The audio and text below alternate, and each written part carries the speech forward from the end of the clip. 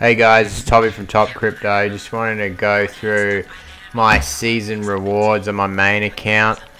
I got to gold again. I haven't bought any cards lately, so gold's where I've been aiming. I probably could afford to upgrade some of my cards, but anyhow, I'm just gonna go through and see what we get. I got 22 loot chests from the last season.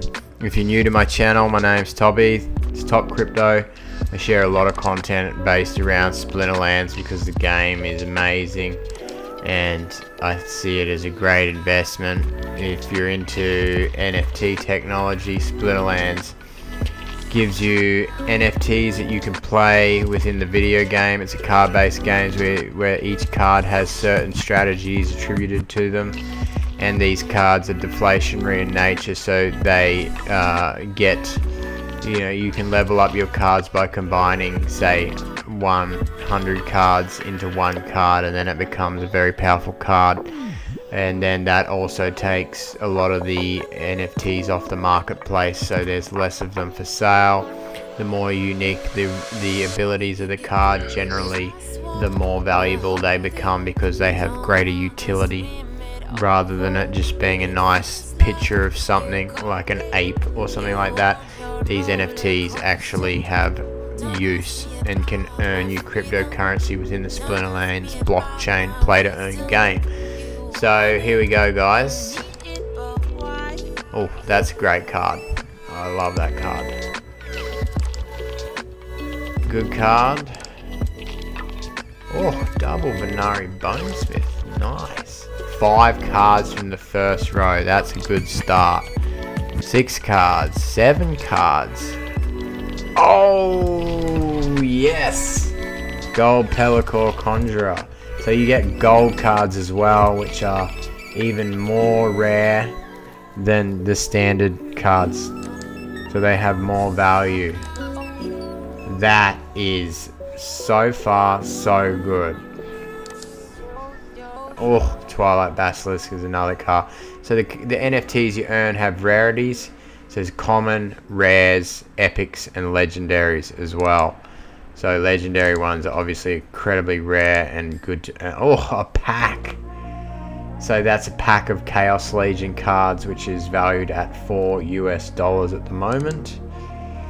So this has been very successful. These 96 DEC. Oh, that's good. So that's pretty good. It's almost a dollar there. Venari Crystal Smith is another really good card. And then Alchemy Potions. So, pretty good if you ask me. Just want to try and get this in one shot.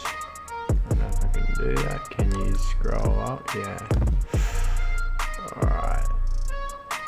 Not bad. So I'm going to take a snip of that, and that can go on my Twitter account.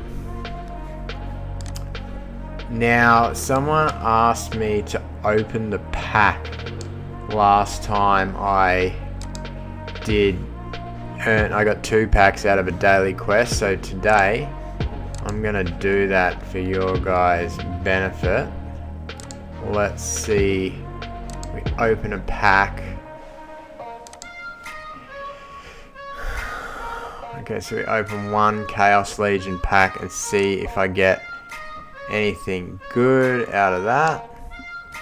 And that will be the full daily quests revealed. I do like to keep the packs, but I'll do it for today. I'll open it. Maybe we get a legendary card. I don't know. Maybe not.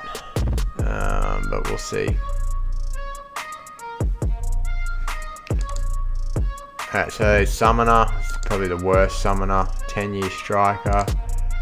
Oh, 3 rares. Nice. 4 rares. That's pretty good. So, there you go, guys. That's my end of season rewards. Probably $15 worth of cards, I think, there. So, not too bad for playing a game. If you like anything that you've seen here, please hit the like button if you want to see more Splinterlands content or crypto related content, please subscribe to my channel. I'm trying to post at least one video a week. Other than that, thanks for watching, guys.